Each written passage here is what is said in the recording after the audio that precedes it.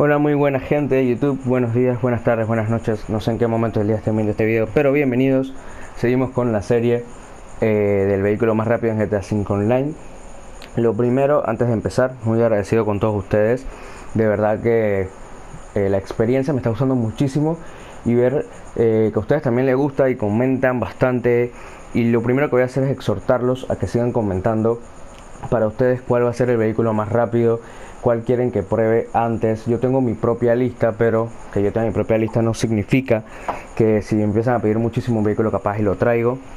Así que pues nada, en los comentarios he leído de todo, desde Proto, leí Emerus, Serie, T20, hasta el Centorno leí, así que pues hay de todo. Así que a ver cómo nos va pues. Hoy le toca al Emerus, le toca al Tempesta en el mismo video. Así que pues nada, vamos, me lo pidieron bastante también, así que vamos a ver los precios de cada uno en la tienda. Tratar de hacer esto rapidito. El Emerus, de los autos más caros del juego, como ven, es el cuarto vehículo más caro del juego. Solo son más caros el Serie y el Krieger, 2.750.000. Y si bajamos al Tempesta, aquí está, $1.300.000 vale el Tempesta. Así que pues gente, ahí los tienen. Vamos a darle fuego de una vez. El primero es el Tempesta, ya lo conocen, ya lo hemos visto varias veces por el canal. Así que nada, vamos a buscar actividades y a ver cómo le va a ambos. Tengo honestamente altas expectativas de ambos. Literalmente tengo muy buenas expectativas de ambos. Siento que el Emerus puede ser el nuevo primer lugar. Dicen por ahí, el Wagner está muy firme en la punta, pero no quito que el Emerus puede ser primero. Y el Tempesta, pues no sé, siento que es un vehículo infravalorado dentro de GTA y me incluyo dentro de esa gente que lo pone muy infravalorado. Lo primero, concepto de la serie, una vuelta, vehículos personalizados con ayudas de acelerón, todas las mejoras a los vehículos. Y sin más que agregar, pues de una vez a darle fuego. En caso de un trompo que nos salgamos de la pista, pues repetiremos la vuelta como siempre. Ya ha pasado un par de veces con vehículos un tantito complicados. Bueno, nos apareció aquí mismo, así que perfecto. Tempesta, así que bueno, vamos a darle fuego, gente, de una. A ver qué tiempo hace y en qué posición se ubica. A ver, gente, sé que el juego no se escucha muy bien y créanme que si hay alguien que le frustra todo lo que le está pasando a la hora de grabar soy yo. Soy mi principal crítico, pero no encuentro manera de hacer que el juego se escuche bien. O sea, se los juro que he hecho de todo y no logro hacer que el juego se escuche bien. Así que pues, de verdad que mis más sinceras disculpas. Y otra cosa que me pasa muchísimo es que la Play se me apaga cuando estoy grabando de la nada. O sea, puedo estar terminando este video y se puede apagar la Play y chao. No se guarda ni siquiera lo que ya había hecho y empezar grabación desde cero. Y la verdad es que eso también es algo que desmotiva un poco, pero la verdad es que lo que más me motiva a la hora de seguir haciendo esta vaina son ustedes, porque hay muchos comentarios positivos. Estoy viendo los likes que también dejan en los videos y todo, así que por eso seguimos. Y bueno, ya después de este pequeño inciso, vamos a concentrarnos en la vuelta y vamos a exprimir este Tempesta a ver hasta dónde lo podemos llevar.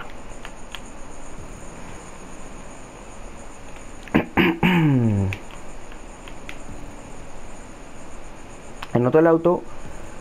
¿Se acuerdan lo que comentaba con el Furia? Que era un auto pesado y que no lo sentía tan rápido, pero miren dónde quedó. Me pasa lo mismo con este vehículo. Lo siento muy pesado, pero siento que lo pesado lo está ayudando a tomar muy bien las curvas. Uy, nos vamos fuera, casi. Lo está ayudando a agarrarse un poquito mejor a las curvas, siempre y cuando le tengamos el respeto a las curvas que hay que tenerles, sin pasarnos de listos. Vamos a ver cómo le va en esta. A fondo, a fondo, a fondo, a fondo. Hermoso. A ver, aquí toca levantar un poquito el pie, otra vez. Patinar un poquitito, pero nada del otro mundo. Y vamos a seguir exprimiendo este Tempesta. Frenamos un poquitito antes del salto. Es crucial con todos los autos frenar antes de saltar. Y bueno, vamos a la última. Bueno, a la otra curva complicada del circuito. A ver cómo la traza el Tempesta con el peso que tiene.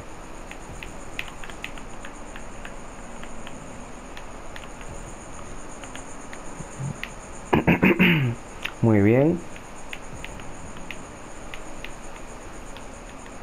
Que hay que levantar.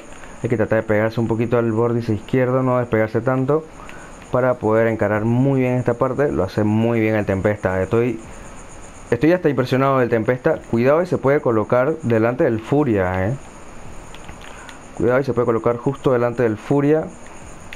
Después vamos a estar recordando los tiempos, gente. Disculpen que no los mencioné antes. Y a ver cómo cierra.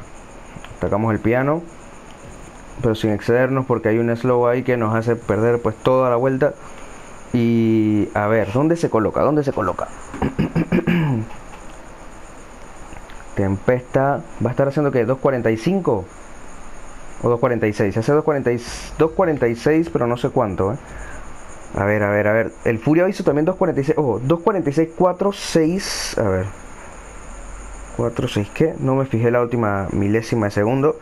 Pero esto lo coloca como nuevo segundo de la tabla. Muy, pero que muy cerca del Furia. 4 décimas más rápido que el Furia.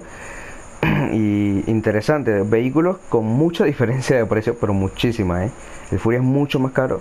A ver, el tiempo de vuelta 4.63. Listo, aquí anotamos entonces el tiempo exacto. Se coloca como nuevo segundo. Muy bien. Entonces ahora vamos a darle a repetir la actividad. Y ahora nos vamos directamente con el Emerus. A ver si es verdad que se puede poner el nuevo primero. Ese es el favorito de varios. Así que a ver si tenemos nuevo líder y no lo baja nadie. A ver si es cierto. Si ya llegaron hasta esta parte del video y saben lo que viene, les voy a lanzar un reto antes de empezar. Y el reto es que pongan un tiempo aproximado que creen que puede estar haciendo el Emerus. Para que tengan un margen, el Wagner hizo 2.43. Entonces pues sean honestos, por lo menos traten de atinar el segundo que hace el Emerus. Y vemos que tanto se acercaron entonces a la parte final. Bueno, vamos a darle fuego, mismas condiciones. El auto mejoraba full. Entonces vamos al Emerus, vamos a la E. Proben Emerus, aquí está. Este bicharraco, esta bestia. A ver, desde ya voy diciendo, es un auto que le gusta patinar muchísimo, la cola se mueve bastante. Y me preocupa un poco hasta cierto punto, pero la velocidad de este auto es inigualable. Por algo muchísima gente también lo utiliza en carreras. Así que vamos a ver cómo le va en este circuito en específico, que por lo menos la primera parte es la que más me preocupa con esas curvas.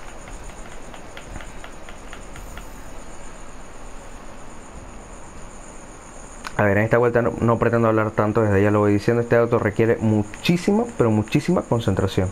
Así que a ver cómo nos va.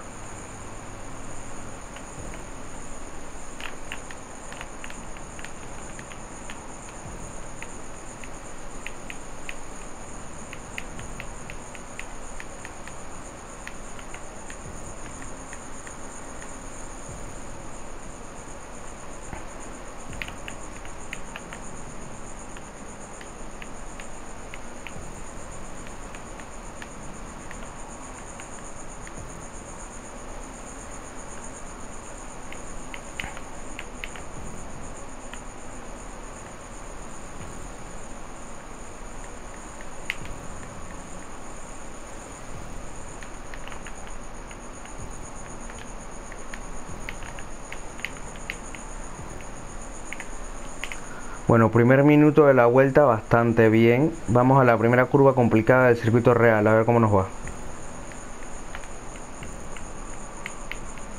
Ahí patinó un poquitín, pero nada, el otro mundo. Levantamos un poquitito y volvemos a acelerar con todo. Muy, pero muy rápido, O sea, la velocidad... ¡No! Ahí perdió las décimas importantes. Perdió décimas importantes en esa parte. Este auto hay que ser muy sutil. Frenamos nuevamente antes del salto, como lo mencionaba, para no perder nada de grip. Y vamos entonces a empezar la subida hacia la siguiente curva jodida del circuito.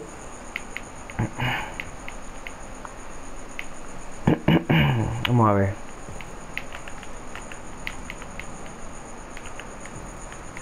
Muy bien, aquí no perdimos nada de tiempo, pero nada, A ver, aquí hay que levantar un poquitito, nada del otro mundo. Y aquí trata de pegarnos lo más que podemos al vórtice izquierdo. Perfecto. Vamos a este salto que es imposible no saltar. Y última sección de curva, gente. A ver cómo le va al Emerus. A ver, los vagos recuerdo que tengo del Wagner. El Emerus lo siento un poco mejor en temas de velocidad. A ver, última curva. 2.22 viene siendo aquí. Ojo, Ojo que va a ser primero nuevo y por mucho, parece. Vamos a ver el tiempo. Vamos a ver el tiempo. Vamos a ver el tiempo. 2:36, gente. 2:36. ¿Saben cuánto es 2:36? 8:86. Bueno. A ver. Tiempo que hizo el Wagner. 2:43,8. Y el Emerus acaba de hacer 2:36,8. Le sacó que... una barbaridad de segundos, gente. La verdad que ahorita no hago ni la conversión en mi cabeza. Estoy alucinando. Pero bueno, antes de que se me apague la play, lo voy dejando por aquí. Así que, gente, likes, comentarios, suscríbanse y sigan dejando bastantes comentarios, que yo los estoy leyendo todos, les estoy dando corazoncito y me encanta el apoyo que está teniendo esta serie. Así que sin más que agregar, nos vemos en el siguiente video. Hasta luego.